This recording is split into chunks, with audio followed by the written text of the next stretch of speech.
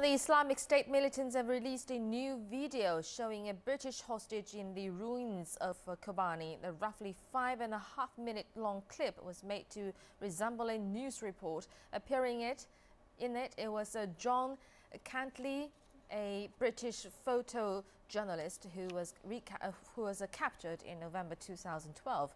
In the video, he states there are no other groups in the city besides Islamic State. Likely under duress, he claims Kurdish fighters have abandoned their positions. Islamic State has been trying to capture Kobane for more than a month, pressing on in spite of US-led airstrikes.